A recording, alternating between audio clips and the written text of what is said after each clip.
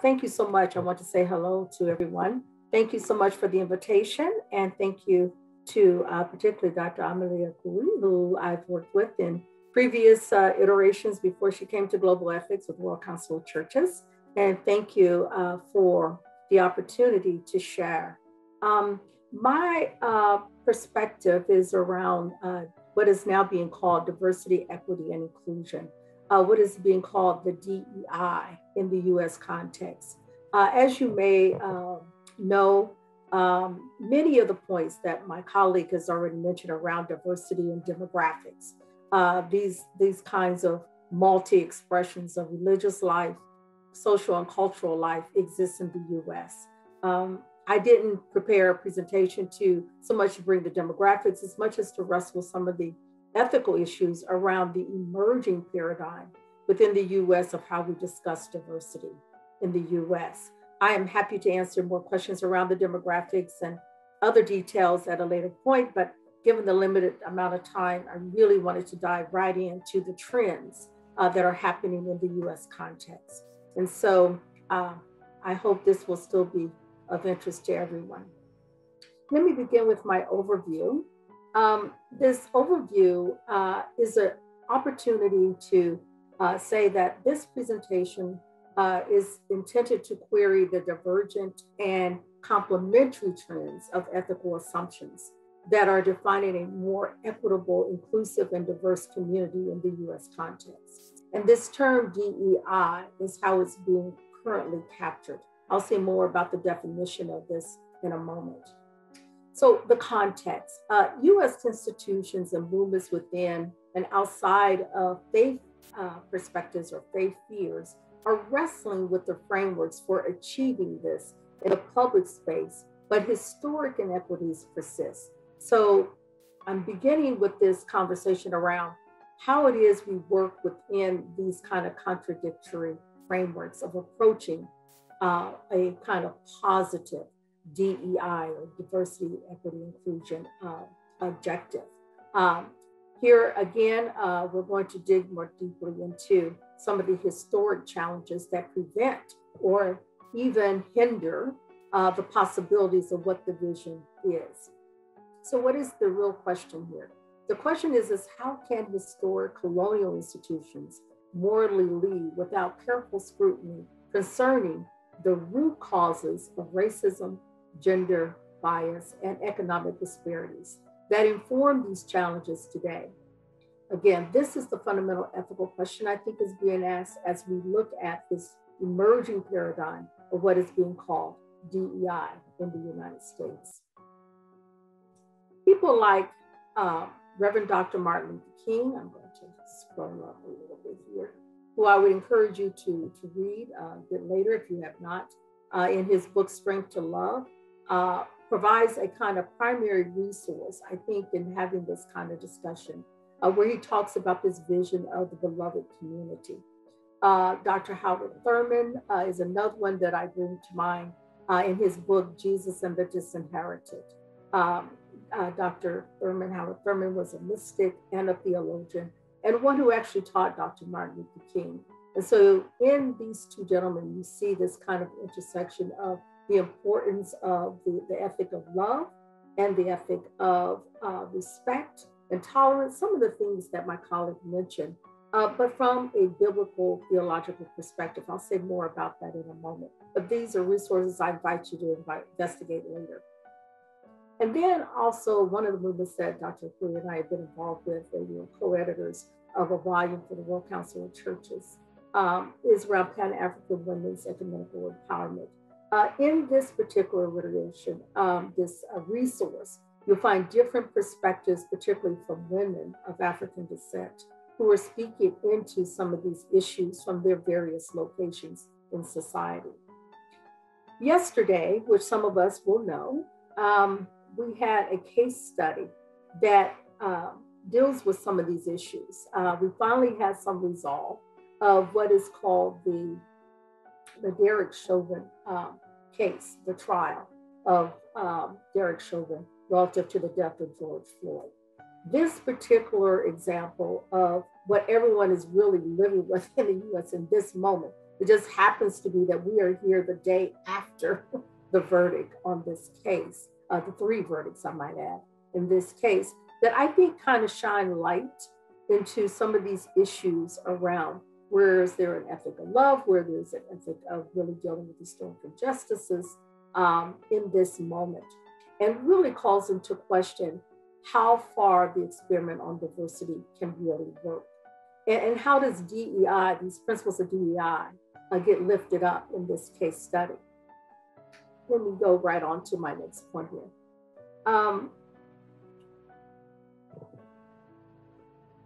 So let me further define what DEI is in the US context. Diversity, equity, inclusion is a term that is used to describe programs and policies that encourage representation and participation of diverse groups of peoples, including people of different genders, races and ethnicities, abilities and disabilities, religions, cultures, ages, and sexual orientations, and people with diverse backgrounds, experiences, and skills and expertise. It is an expansion of the term diversity and inclusion to reflect the growing focus on equity in organizations. DEI is not just a, quote, feel-good initiative. It is meant by virtue of research that diverse viewpoints at all levels of an organization improves, quote, financial results, organizational, team performance, innovation, and other areas of organization, business, or collectives. So the premise here is to actually change what has been assumptions in the past that the predominant white narrative, which many have called white supremacy in the US context, has to shift to the assets of what diversity brings in all of its presentations to strengthen, as opposed to weaken a system of homogeneity, but rather to say that the diversities actually bring strength to the opportunity to be together, as Dr. King would call the beloved community. This is a major shift from the ways in which many of us have been taught and grown up raised in the United States, and is really being tested as the demographics are changing in the United States to a quote, majority minority country. We see the increase that is happening. It is predicted in the demographics that by 2040 or even 2050, somewhere in there, that the US will be primarily made up of people of the quote minority as the majority in the United States. So we're at a crucible moment in the United States. So what does that mean going forward? This idea of DEI, I think, is rooted in scripture. Finally, all of you be like-minded, sympathetic, love one another, be compassionate and humble. 1 Peter 3:8, I think, is an example of a biblical text that actually is, to some extent, for me who's working from a theological perspective, helps to undergird this DEI approach. That being said, there are major tests. Going back to the prior narrative of a more homogeneous narrative to try to move to a more heterogeneous narrative of diversity. Dr. Martin Luther King envisioned a beloved community that has found successive favor in what I would call what has been called the Black Lives Matter season for DEI principles in the US and global context. That includes communities historically marginalized from the benefits of the US, the majority of white communities enjoy in the United States. One of the key issues in all of this, as we look at this kind of DEI approach, however, is the historic wealth gap and other lack of benefits that we can name, which we don't have time to name, that exists before in this primarily white narrative in the United States. And so DEI is really tested in some ways that have not really been tested before, because now there is more of an opening for this kind of discussion. DEI is a secular approximation of what Dr. King was talking about in terms of his beloved community. But it doesn't have a recognition. This secular approach doesn't really have the full recognition of a biblical and ethical foundation of love, equity, compassion, humility, empathy, and other spiritual gifts that people like Dr. King are espousing. DEI also doesn't have this kind of recognition of the ways, public recognition of how faith can help inform this more secularized approach that we're trying to track. And therefore, DEI, where I think it is a helpful approach to thinking about how we engage with one another, does not really look at the basis that can really help to further define it. And so DEI, in my estimation, really has a limited scope because it doesn't have the kind of recognition of the kind of substantive foundations that are contrary to the white narrative of being more parochial in its approach. People like Dr. Thurman offer a helpful and complementary corrective to this kind of challenge that DEI does not fully recognize. That is, these kind of substantive spiritual foundations that I think inform the possibility of DEI having success. His treatise on the disinherited, referred to in earlier points that I've made around the historical challenges, is very important to how it is we address this DEI approach. In other words, that there needs to be a higher value placed on personal transformation for overcoming some of the structural challenges that are before us. In the George Floyd case, for example, what is really revealing about that case is that it was actually a one-on-one that brought up, if you will, the opportunity for structural conversation to be discussed. It was his lack of heart. It was his lack of embracing some of these kinds of spiritual concepts that are key to a more structural approach that actually brought us to literally the needs of the US context. In the end, it was this one-on-one context between Mr. Chauvin and Mr. Floyd, where there was this pleading it's as if this case was a metaphor of how it is the tensions between this lack of personal transformation did not lead to it has led to a social transformation, but in that moment actually led to the demise of what it is that could have happened if there was personal transformation in that moment. Dr. Thurman really helps us to understand how it is that personal transformation can lead to social transformation. And so it is very important for the faith community to understand that the work that we do, whatever our religious perspectives are, is to very much have attention to personal, individualistic approaches and values, because that is actually the basis in which social transformation can take place. And Dr. Thurman helps us to understand that from his mystical perspective. I think another key ingredient to the possible success of DEI, which needs more attention, is that there needs to be more room for rewriting the conventional narratives.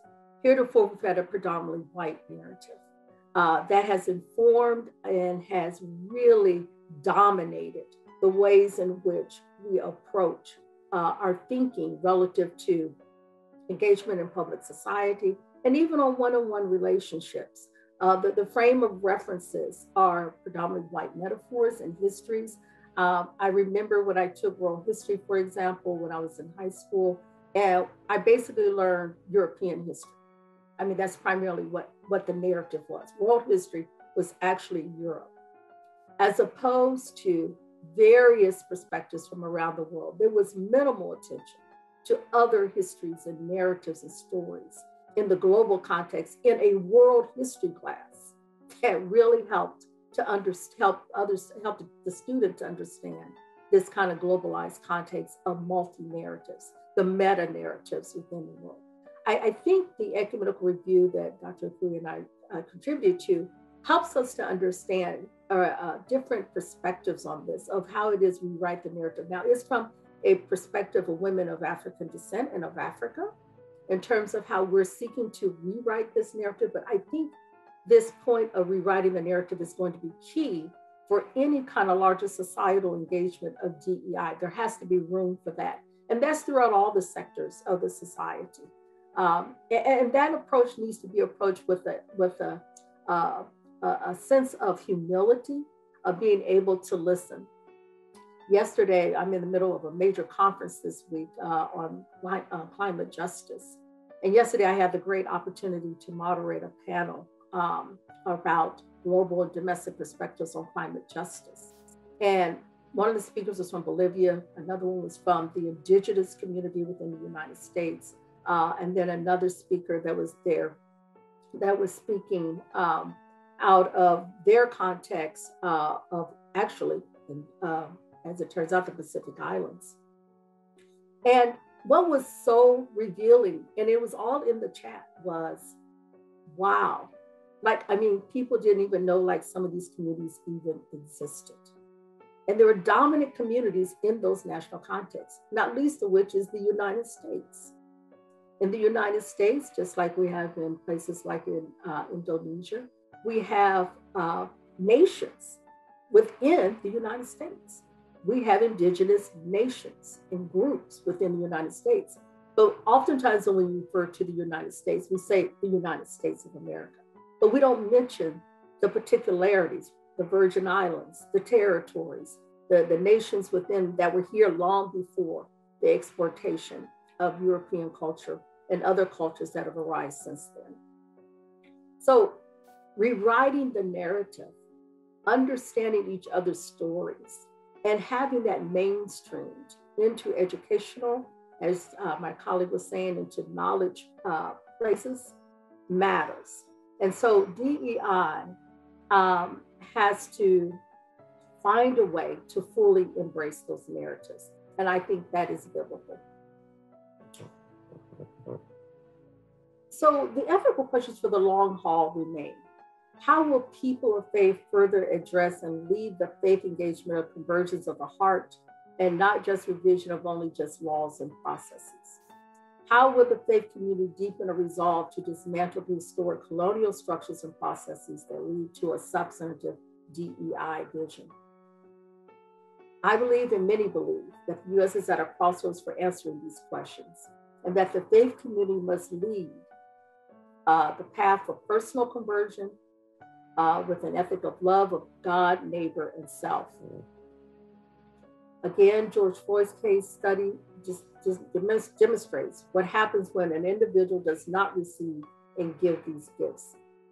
At the same time, social transformation with an ethic of love that leads to repaired communities has to consider approaches to reparatory justice and the redress of structural challenges like racial and gender wealth gap, and the dismantling of structural systems that further racialize class inequities, which is a key ethical response for doing this. In other words, reforms are not enough. Conversion happens when we deal with the historicity that moves into a new light of possibility, both personally and also for social transformation that can benefit all. This is a very difficult moment in the US as we have this kind of reckoning of what has been the history of white domination, and as the reality that has always been there of diversity within this US context has been marginalized and now being brought to the center. That's part of what the Black Lives Matter movement is really all about. The Black Lives Matter movement was not just people of African descent, although we were primarily in the leadership of it, but it really was a coalition, like the Civil Rights Movement was in the 60s. It was a broad-based coalition, and it has actually been globalized in this moment. And that kind of young people, global coalitions coming together in this moment, demanding change, really matters. And it is a movement that is seeking to look at these historic challenges to lead us into the future. It is in these kind of coming together of these movements where personal relationships are being created and being renewed. And the faith community has a role to play in terms of the soul of these movements. There have been people of faith out there as well. But I think more and more of this coming together from the faith community with the movements that are taking place in the US and also globally is where we can actually see transformation and not just reforms.